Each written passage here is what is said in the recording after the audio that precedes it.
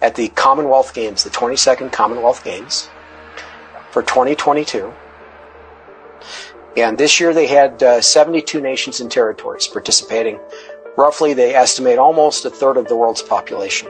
Prince Charles opened it in lieu of the Queen. At that event, a giant Molech bull, 10 meters in height, was rolled out into the center of the stadium to be worshipped and to face a large, recreated, rebuilt, right there in front of everybody, mock Tower of Babel.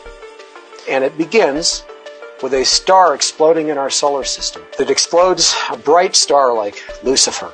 That's what it is, exploding. And its shards fly through our solar system, and they reach Earth. And they land in all the nations of the Commonwealth. And these 72 quote-unquote dreamers, New Agers, find these shards outside their homes. It's lit. It's brightly lit. It's like a large quartz crystal, bright white. She picks this thing up and she prays to it. Then she takes this back to her home. All these others, these 72 dreamers, there's 72 of them total, pick their shards up and they take them to their homes. As soon as they do, there are anti-gravity effects in their homes. Things start to float in the air. And then their homes are lifted up off the ground with these people in them, and they float across the Commonwealth from other nations and across the UK, and then they land. And the dreamers exit them in front of the audience, and they have the shards in hand.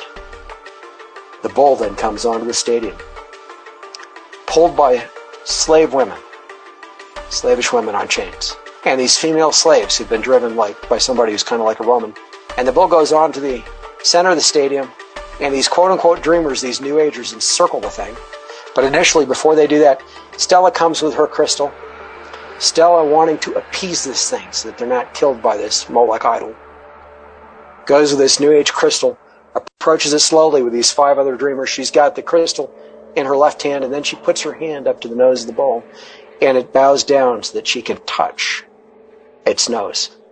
And the bull is, at least at that moment, appeased. And this bull kind of calms down. It's facing the Tower of Babel this whole time. And at times there are flames like the towers, like the flames of hell all over this Tower of Babel, okay? And it's facing this thing. And they literally worship it. They've all got their crystals in hand. They bow down to this thing. And then later, Stella gets atop it and rides it as the woman riding the beast. And there are then 71 dreamers encircling it. And they're bowing down to this thing, worshiping it, and literally doing a New Age worship ceremony with their crystals before this thing, and inviting the whole Commonwealth to join them in this worship. And who's overseeing all of this? Prince Charles. And then the woman's riding the beast, right?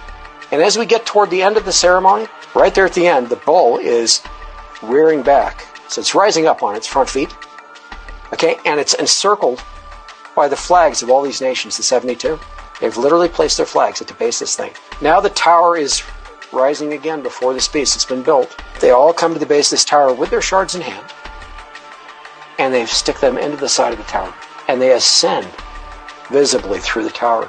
And as they get toward the top of the tower, they form this ball, the original star that blew up, reconstituted, and then it rises above the tower, and you get this huge disco-like ball atop the tower that's lit up very brightly, and a beam of light goes between that ball and the chest of the bull.